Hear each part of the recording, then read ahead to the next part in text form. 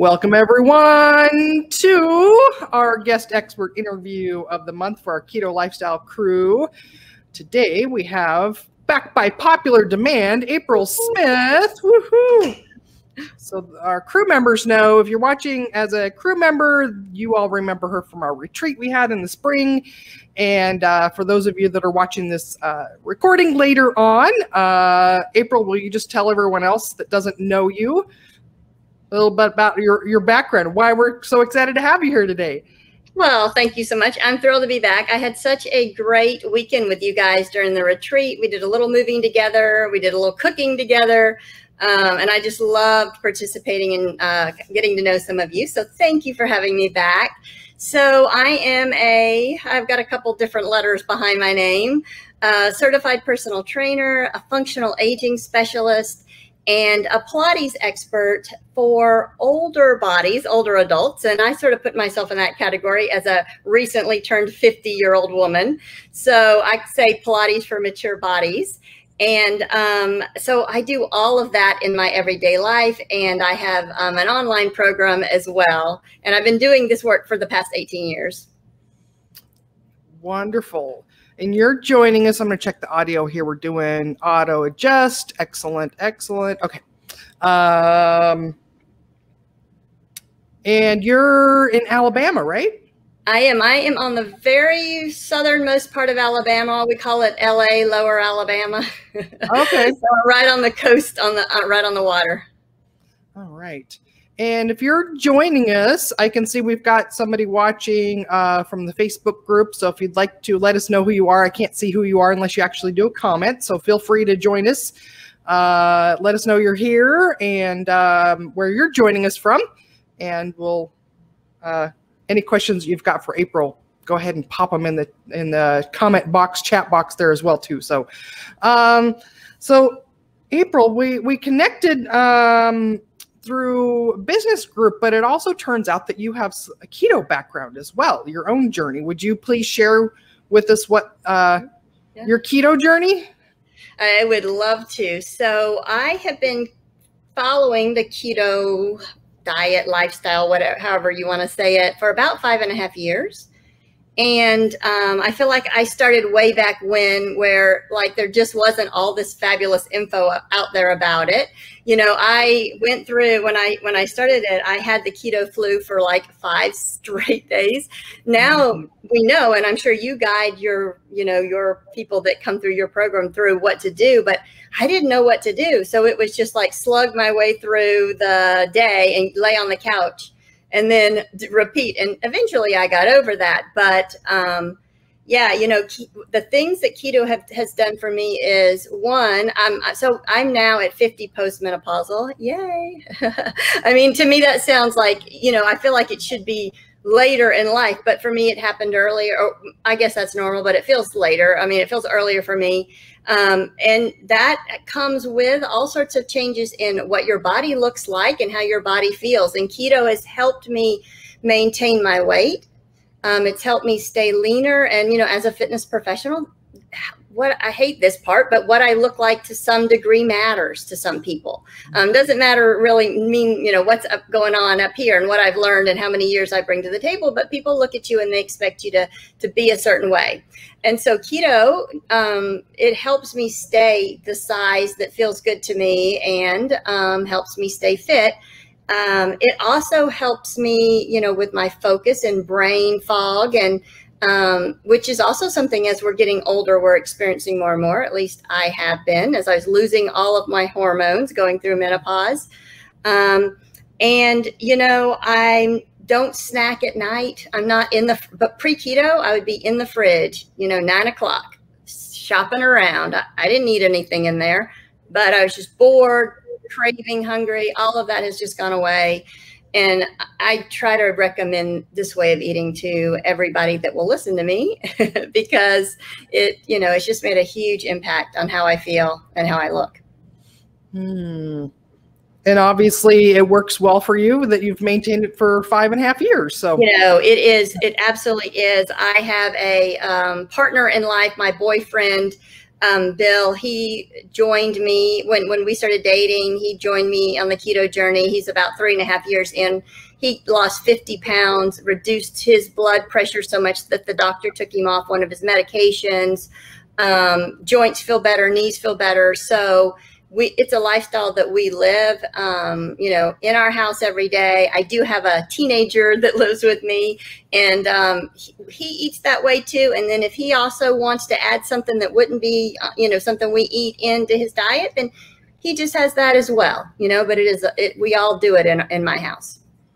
Oh, it makes it so much more easy and sustainable when the whole house is on board. I know. Absolutely. And, you know, and if he wants something, you know, a potato or something with his meal that we're not going to have, then he just eats it. No, there's no stress or worry or problems. Oh, that's great. Yeah, I remember when it was household with my son and his girlfriend, and we were all on the same page, and she would cook us all kinds of fun stuff. So definitely makes it a lot easier. And I'm so happy to hear all the health improvements that you all are experiencing too. So awesome. Such a great example too. I mean, that's one of the things that people are up against all the time is they see all these articles that say how, oh, it's not sustainable. It's like, well, any healthy dietary change takes work and dedication and commitment to it. No change is easy. If you're going to change for health, then you're going to have to maintain that no matter what it is that you choose. So it's totally, I mean, 5.5 years later, yeah, I'm still here and I'm going to be here. I will stay here. Yeah. Well, you know, it's much harder to eat only 1,200 calories a day for the rest of your life than it is to eat delicious foods that you enjoy. and 1,200 calories sucks. Sorry. Yeah. I mean, it just does. I was in the fridge at night looking on 1,200 calories, hungry and like irritated. Yeah. So how did you get interested in Pilates, and then specifically, you know, the niche that you found in helping older, mature bodies? So, you know, 18 years of doing fitness and wellness, and about half of those, 9 of those have been also including Pilates. And, you know, I was always interested in it, but I really wanted to study under an expert. I really think that kind of stuff matters. I'm not someone who would sign up for a weekend course and call myself, hey, I'm certified. You can do that. But I don't think, like, I just don't find any value in that. And so about 9 years ago, I found a master teacher that had a Pilates studio where she had the equipment. In the Pilates world, they call that the apparatus. I've got a reformer behind me. You can see the bar a little bit behind me. And she had all the equipment, and she was able to teach. And like as a master teacher, she had years and years of experience. And so I was able to go into her studio and start learning under her. And then when she felt I had, you know, grasped enough of it, she started letting me work with some students and start teaching. And that's sort of how I got into that. I've always worked with older adults. One of my first clients was a man in his 80s. He changed the path that my career has gone on, because instead of being concerned about how he looked in his bikini, nothing wrong with that, because I like to look good in my bathing suit too. Or, you know, instead of worrying about losing 20 pounds so you can fit in the size whatever, all this guy wanted, he had survived cancer, was to live the best life he could for the rest of his life. And when he became my client, I realized that fitness didn't have to be that other stuff, which was somewhat boring to me. And it could be life-changing, both for me and for other people. And so I started seeking every older adult client I could get. And that just turned into, after I started, you know, working and studying and becoming able to teach Pilates, that really, I just decided at some point, I'm only going to work with women that are in their 50s, 60s, and 70s. And that's all I do these days. I have one male client, primarily women. That's my thing. That's who I enjoy, you know, spending time with and helping. And since I have 9 years ago, halfway through this journey of 18 years of this work, since I've added that in Pilates, my clients' bodies changed. Not in the sense that, oh, look, you know, they're a perfect size 6, but their knees move better, their hips feel better, their low backs don't hurt anymore. You know, they tell me these amazing stories. Like on Friday, my client that's probably been with me about 8 years, her name's Jeannie. She just out of nowhere, she's on the reformer. She said, you know, I really wish I had started Pilates sooner because she's always worked out. She's very much an exerciser her whole life. And she said, I used to, you know, work out with a trainer and just do weights and stuff. But since I've been doing the Pilates, my back doesn't hurt anymore. She said, you know, I used to go cut the grass and my back would hurt. And she's like, I just don't have that going on anymore. And she's a very dedicated, several times a week student. And to me, to be able to help people just feel better, move better, as we are getting older and aging is an amazing thing to do. It's easy to get up in the morning and go to work. Yeah. So it sounds like you're just helping people with quality of life stuff, just living a better pain-free life. Just moving good for all, you know, like we don't work out to work out, or I don't anyway. I don't know about other people. Most people don't work out to work out. They work out so they can kayak and paddleboard and go swimming with their grandchildren and hike on vacation. Those things. So for those people don't really know what Pilates is, what is it and why is it so good for making your back not hurt? So Pilates has been around a long time, founded by Joseph Pilates. And you know, I'll skip all the history stuff. You guys could look it up online. You can look up Joseph Pilates, but the stuff that's important is that it is a focus first on getting your core stronger. So all the things we do, we start from that like lined up posture first, alignment of your spine position, and then we add the arms and the legs and the bigger movements in. And I always want to like do a quick share because a lot of people don't know and they get it wrong a lot of times. What is your core? And I'm going to make this very non-scientific and super fast, but you will remember it, I promise. So if you had a Barbie doll and you snapped her arms off and you snapped her legs off and you popped her head off like my mean brother did to my Barbies. My brother did this, I swear. He really did. He's sweet now, but when we were little, he wasn't. So what's left to your Barbie if you take off all of that stuff? And what are you holding? You're holding her trunk, right? And simply the trunk of your Barbie doll is your core muscles. So if you think core is those 6-pack muscles that if you were lean enough, you could see them, that's it. It is those, but it's also the muscles on the side, the muscles of your back, your gluteal or your rear end, your pelvic floor muscles, something that is women that are 50, 60 and beyond we're thinking about these days, that support your organs. All of that front and back make up your core. So when you then take that idea of, okay, it's my trunk first, finding alignment, finding good posture so I don't look like this and don't shuffle around the grocery store, get it stronger. Then we start to add arms and legs in. It creates just this, you know, a way that you're moving in the world that is better and different, stronger, more confident, more resilient. I remember a friend of mine many years ago, also a Pilates instructor, that shared a story similarly working with an older gentleman where he gained several inches of height just because as we get older, our body doesn't have the strength to hold itself up correctly. So that was, I'm betting you have similar stories of. I absolutely do. I have a client whose name is Brenda, and she made me this little testimonial video about how, and she's a shorter lady. She's like around 5 foot. And I guess at home, she was measuring her height. I don't know if maybe she was concerned about, you know, losing height, but we'd been doing Pilates together a few years. And she came in one day and she's like, I just want you to know I'm taller. I've measured.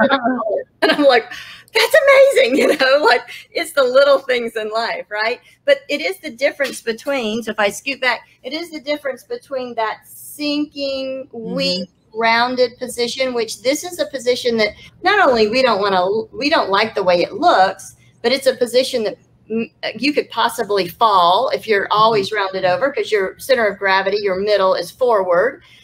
And it changes it to this. And, yeah, you can put yourself in this position for the most part, but you also have to do the work to get yourself stronger so you can maintain it easier. So that's all part of that stuff that we do as well. Yeah. Well, did you have a couple of easy movements you were going to show us, or what did you have planned for? Would you like to do a little moving together? We certainly can. Today, right before this, I did my coaching call with my online program members, my membership.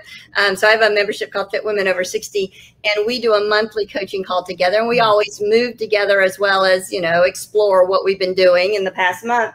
So we could maybe do a little bit of that if you guys wanted to. I've got to move my chair and move this ball.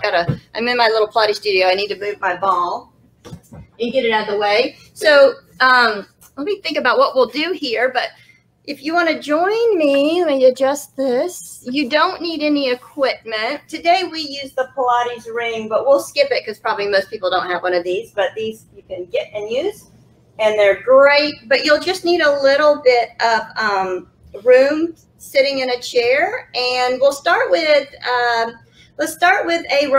if you are on the online retreat, this is going to be sort of a reminder, but if you weren't, it'll be a good sort of remembering or starting with a posture first. So let's do that really quickly, and then we'll start moving from there. So if our normal position is this with our phone, or I don't know, sitting in front of your computer, click, click, click, or even driving, let's find better position. So how do you do that? So if you lift your chest up a little bit and you take your head on top of your shoulders, and then your rib cage next sitting directly on top of your pelvis, now you're in a more stacked up position.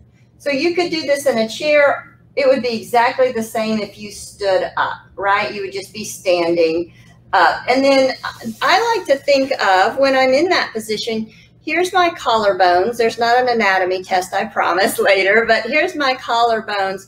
Can I stay wide and broad across my collarbones? Because the opposite of wide and broad across my collarbones is sinking and rounded, right? So just a simple little idea of open my chest up a little bit just puts me in a better position. Everything's stacked. I would be neutral, which means— April, can I ask real quick right here? Yeah. Do you find, though, that people have gotten, as they age, a body position that they can't even tell they're not standing up straight?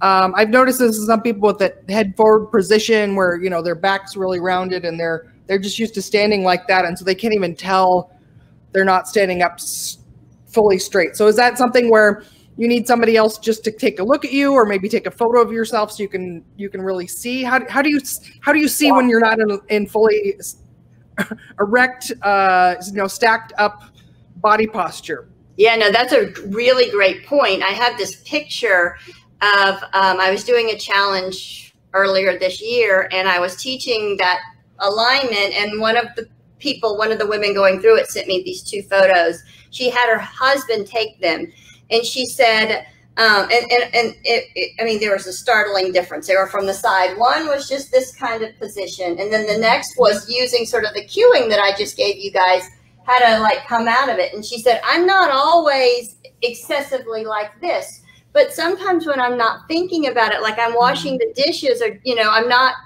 paying attention, I just end up there. So you could have someone take a picture, you could just find a comfortable position for you, how you normally are, and maybe have someone take a picture of you from the side.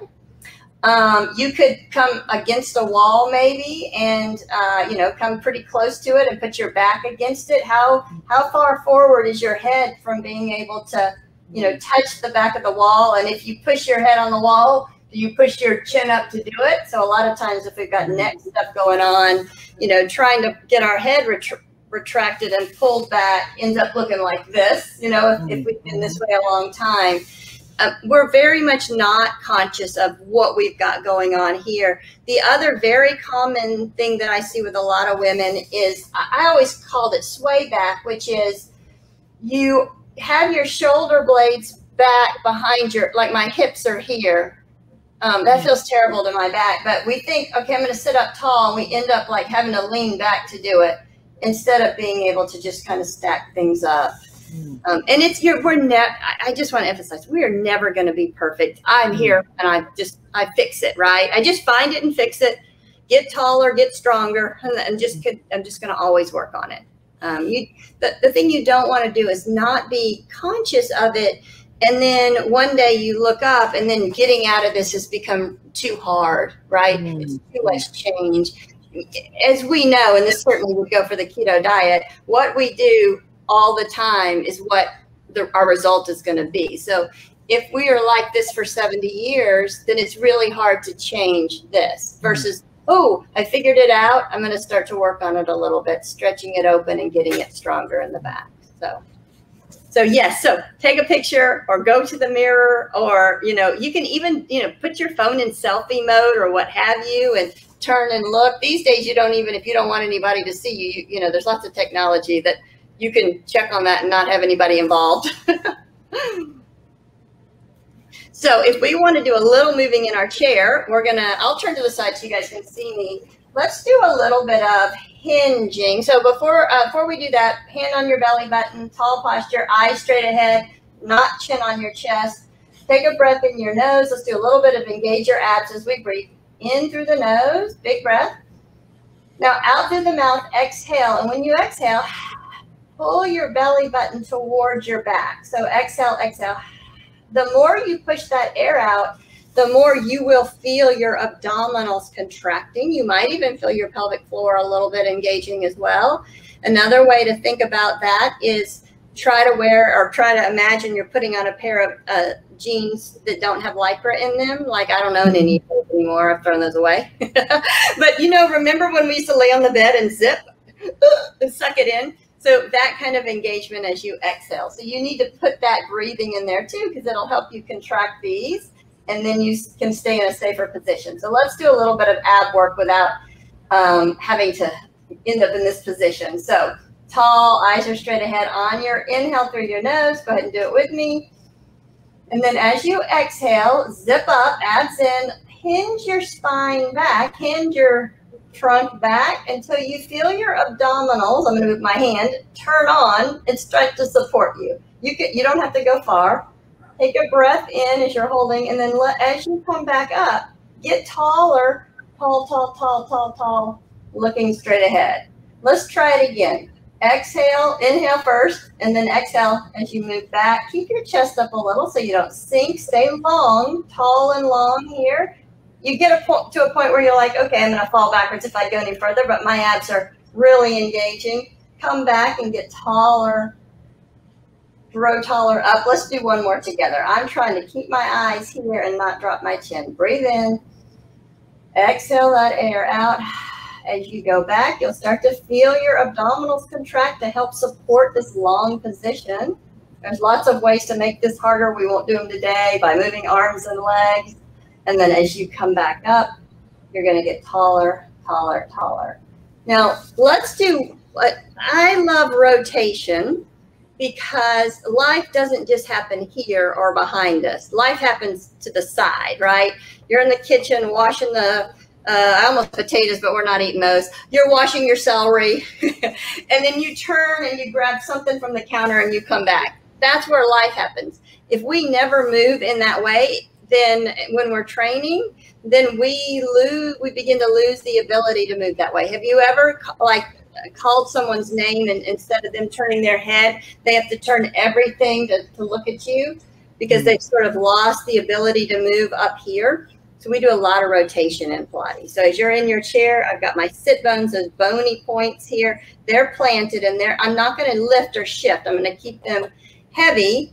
Reach my arms out as if I'm going to touch the opposite walls with my fingers, but I didn't hike. I just soften my shoulders. And we're going to go 3 times around, and then we'll come to the other side. So as I rotate, I want you to get taller. Breathe in, get taller, keep turning one more time, and taller.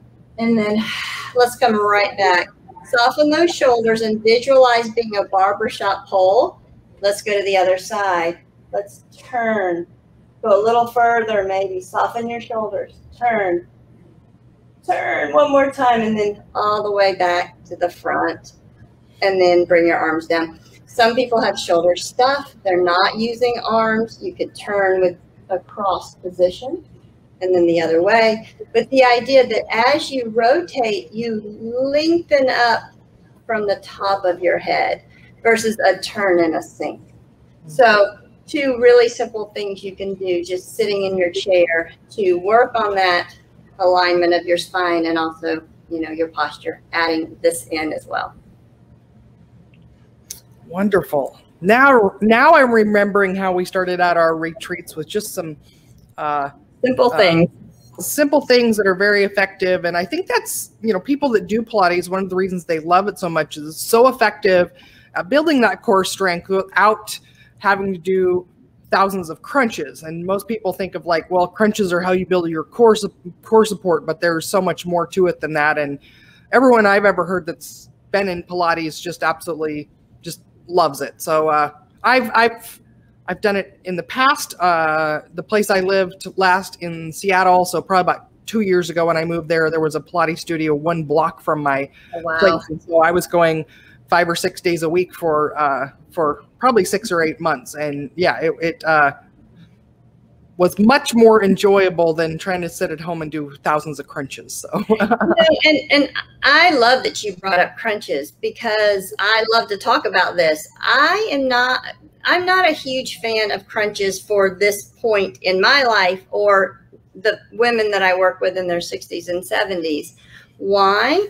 And there's a couple of reasons, but do we need more positioning like this? And that is, if you're laying on your back and you were crunching, what are you doing? You're going to here. Didn't we just say we wanted to get out of that, right? Yeah. For a lot of people, flexion of their spine, which is this position, doesn't feel good because maybe they've got neck or back stuff.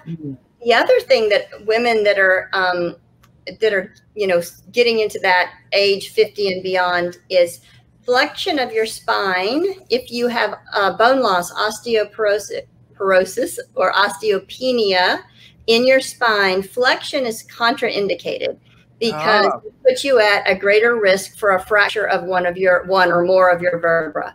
So yes, you're going to probably do some flexion in your life because you're going to tie your shoe and what have you, but excessive crunching, or even you've seen that machine this is not Pilates, but that machine in the gym where you get in it and then you crunch down with weights on it and stuff, really may put you at risk, put your spine at risk, put you in not a great position. And there is a good bit of Pilates that can do that to you. I tend to do a lot less flexion with the people that I work with. We get stronger other ways because, like I said, you don't need more of this. And I don't need my neck to hurt. And a lot of times people try to crunch using their neck and not their abs. Makes so much more sense. Yeah, that's wonderful.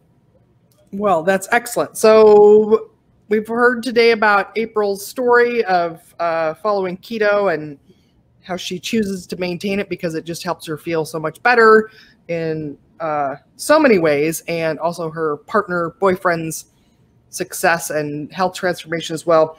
We learned a couple of really easy, I don't call them exercises, but movement, a lot of movements that you can do. They're really just moving, yeah, that you can do even when you're sitting at home all day at your desk or at work. I guess neither of those would work in your car. I was trying to think of where else you could do those very easily, but you go outside and in your car. Without the arms. There you go. A little forward, you can do a little hinge back, maybe. Yeah. So what, and just in beginning to wrap this up, like what other things was there anything else you were hoping I would ask about or that you'd like to share with our viewers, listeners? Let me think if there's anything. I can't think of anything in particular. No. Excellent. If anybody has any questions. Yeah. So for those of you in the crew, Shirley's posted in under this video the link to the freebie for a special for our crew members. So grab that. And for anyone else watching this later on YouTube, how can people get in contact with you, April? So my Facebook page is Fit Women Over 60. I also have a Facebook free community, same name, Facebook, Fit Women Over 60. And if you're on Instagram, I am Pilates for Mature Bodies. And you'll find my email and all of that as well. Ooh, cool. Cool names. Excellent. All right, we'll put that information in the show notes as well, too. So let's see. Oh, here I'm gonna do an old school question that I used to do to wrap up my Keto Chat episodes. So this is a fun one. If the asteroid was coming for the planet today, we were all going to be wiped out, which is weird because we kind of went through something recently where everybody thought like, oh, maybe we are going to be wiped out a little bit. More like a fiction movie type of, the asteroids coming for the planet.